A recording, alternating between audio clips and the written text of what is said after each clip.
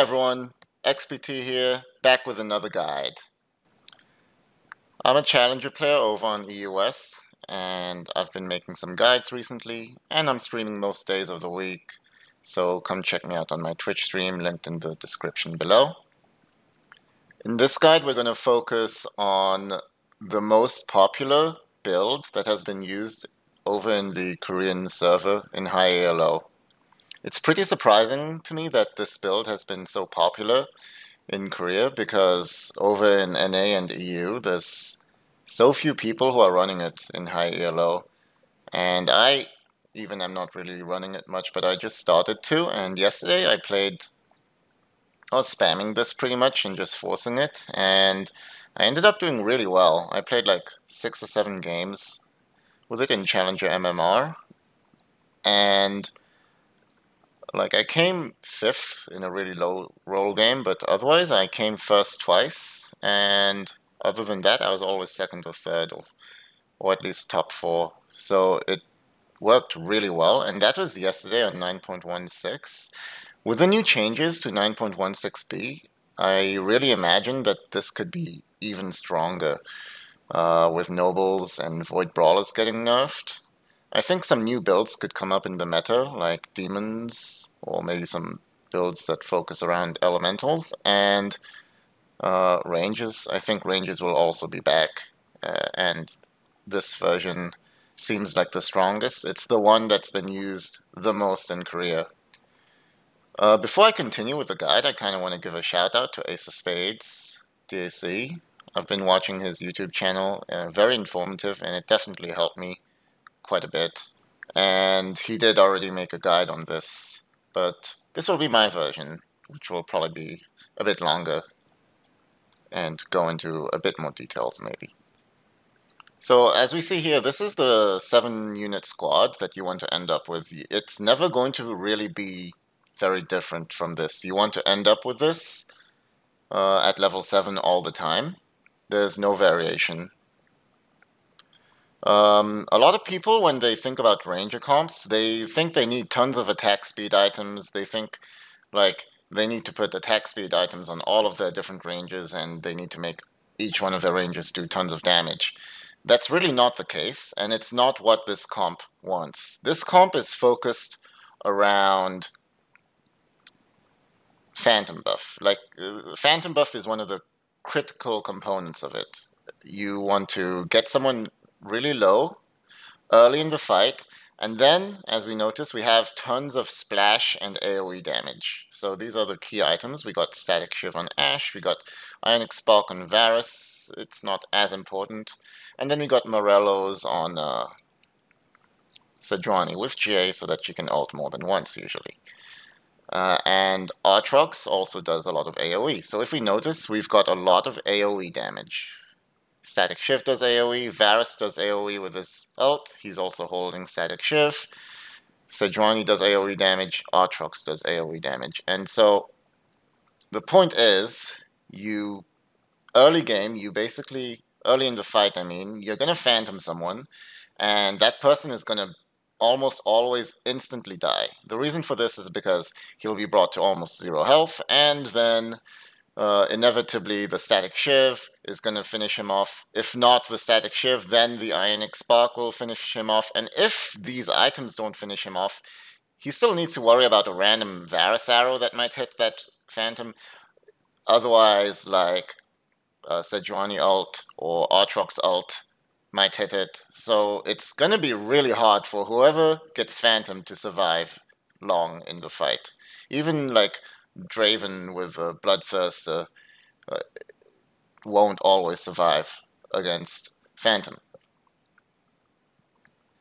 And then once that unit dies, you killed one of the units, and the fight continues. And then there's going to be more AoE damage. There's like usually the person dies from just the Ionic Spark or the Static Shiv, and then there's going to be more AoE from Sejuani or Aatrox, who like freeze them. These two are big frontline units as well, and there's like every 3 hits there's more Static Shiv procs, more AoE. So it's more like it's not attack damage focused or attack speed focused on your carries. Rather, it's more like AoE damage and splash damage from the items and the ultimates combined of your units, basically. So that's the idea behind this build.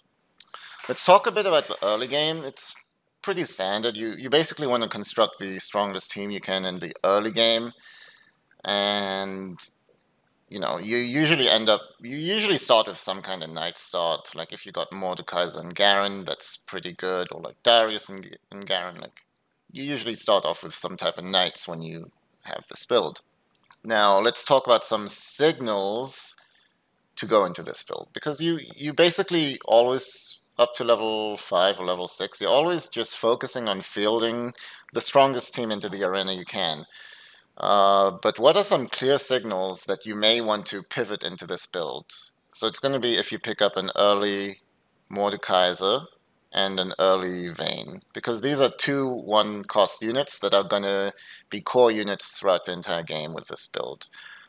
Except maybe in the very late game you can remove Mordekaiser, but these are 2 core units, so definitely watch out for these 2. If you have these 2, it could be a good signal to potentially go into this build composition. Another signal is if you pick up the other 2 ranges early. So if you pick up Varus and Ashe early game, then that's a clear signal, obviously, that you may want to go into ranges. Also, Aatrox and Varus, because this is a clear signal that you can go into the demons. You can put in 2 demons, and actually, if you get these 2 early, and if you have, like, let's say you're at level 5 with this squad, you're going to have 2 ranges, you're going to have 2 demons, you're going to have 2 knights. This is a really strong early game squad that's going to be able to carry you to level, like, 7, basically. You don't need to do much, especially if you get all of these units upgraded. So this is really amazing, and you can put on Sejuani's items onto Garen in this situation, which is great. Another thing, instead of the demons, you could get glacials.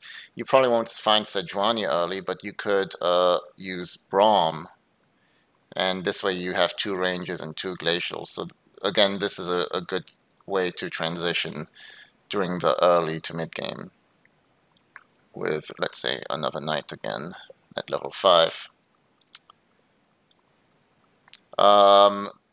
If at level 5 you manage to find Kindred, that is just really, really huge. You get early Phantom buff, and if you got Kindred, very often you can also get 4 ranges, so that's going to be really cool. And then at level 6 you can have 2 knights. So if you find an early Kindred, that's really amazing, because you're going to get Phantom, and the earlier in the game you can Phantom someone, the better, because right now if you're at level 5 and you can Phantom someone, you're removing 1 out of 5 units. That's a lot better than removing 1 out of 9 units. The longer the game goes, the less valuable Phantom is. So Phantom early in the game, it's really huge, and it's a pretty big signal that you might want to pivot into ranges. Okay, so those were all the early game things you want to look out for and what might incline you to pivot into this endgame ranges tree. Okay, so let's go back here and just quickly talk about the items. You don't need too many items. It's not a very item-reliant comp. Again, you don't need tons of attack speed items or attack damage items. What you need is, you need a Morello's. You really need Morello's. You want to have a Morello's onto Sejuani eventually. That will be really important. And preferably also a Guardian Angel on Sejuani. And you do need 1 static shiv. Like, only 1 though. You don't need multiple static shivs. 1 static shiv is enough. Now you could put, if you don't find Ashe early, you could put the static shiv onto Varus early in the game. But I wouldn't put more than 1 static shiv on Varus. Ashe is a champion who you want to be putting lots of static shivs on. Or Ashe is going to be your carry in this comp. Like, she's not a real carry. She won't be doing too much damage on her own. It's going to be the items that give her the extra damage. But, like, she uses static shiv extremely well. So you can put as many static shivs as you want. You can do double static shiv plus Shojins, but you just need one static shiv. You could put a Rage Blade on with the Shojins, or I don't know. These attack speed items are generally going to be the best. Hurricane works really well on her as well, because she's got glacial buff, right? Although there's usually going to be better uses for Spatula, as we'll see later on. Now, the other item that is really great, it's not a core item, but it's Ionic Spark. It's not a core item because it got nerfed a bit, but you can stack it now, which is pretty cool. And it definitely helps with this team comp a lot. Basically, again, with Phantom buff, if you got Ionic Spark, if the guy casts a spell, he's going to die from that Ionic Spark, which is really good. Or if not die, almost die, Static Shiv will finish him off. So that's it for the core items. You can put more attack speed items here. So for other itemization, don't put items on Kindred, usually, because Kindred just isn't... with Hextech now, we want to put Kindred between Ash and Varus in most situations so that Hextech doesn't affect them. And you want to position around Hextech like that. On Varus, you can put utility items, so red buff works very well on him. Hush can work fine on him. Curse Blade actually is okay on both of them. And if you end up getting like more than enough Morellos, you can put another one on him, like if you have nothing else to build with your items. But yeah, on Varus you build utility. Yumi's also works very well, and also like utility and things that are good for his ultimate, because his ult is his main damage source. So you can put AP items on him if you get these for some reason. Although I wouldn't put too many items on him. On Aatrox, the best item for him is a Guardian Angel. Not essential, but if you get a Guardian Angel onto Aatrox, that's going to be really good for him. Dragon Claw works really well. Phantom Dancer, War Marks. You want to put defensive items in general on Aatrox, although you could also put a Gunblade on him for a more offensive item. But you don't need items on Aatrox. He's there for the frontline and the demon synergy with Varus. Okay, so that's it for the core build at level 7 and the core items and the general way you want to spread your items. Also, this is good default positioning against the lobby. You got Vayne here to get hooked. You got Mordekaiser to get Blitzcranked hooked. So you can't get Blitzcranked hooked from any angle with this. And also, you got your Ashe and Varus very well protected, and there's nothing that can get Hextech. So late game you might want to switch your positioning, but in the early through mid game, when there's still like 4 or more players in the lobby, this would be a good default positioning. So let's talk about how we can make this team stronger at level 8. Because this is a great team, and you're going to be able to top 4, but if you want to win the game, you need to add some power. So in order to make your team stronger, if you get to level 8, one of the simplest things you can do is you find Karthus. So if you find Karthus, you have that Phantom synergy. So you can replace Mordekaiser with Karthus, and then you put in usually another, well, usually Poppy would work here. That gives you 2 knights back. If you find Kale 2, you can put in Kale 2, but Poppy 2 is better than Kale 1. But at level 8, Knight buff isn't, like, 2 knights isn't super valuable at level 8. So you could also just not care about the Knight buff. You could put in another legendary. So if you find, let's say, Swain or Yasuo, like, if you upgrade these units to 2-star, then it's going to be better to put them in rather than just a 2-star Poppy in. Just forget about your Knight buff. So that's one thing you could do at level 8. But actually, most variations I've seen the Koreans use involve a spatula So they'll very often just be getting a spatula. And there's 3 different types of spatulas you can use. The first type of spatula you can use as a Knight's Vow. Really good. So if you get a Knight's Vow at level 8, you've got 4 knights. So you, again, Poppy 2. Unless you find Kale 2, then you can find Kale 2. That would be really good. So that's what you can do with a Knight's Vow. If you find Darkin, you can put that on Ash. It also works on Kindred, but now with the Hex deck changes, probably not ideal to put it on Kindred anymore.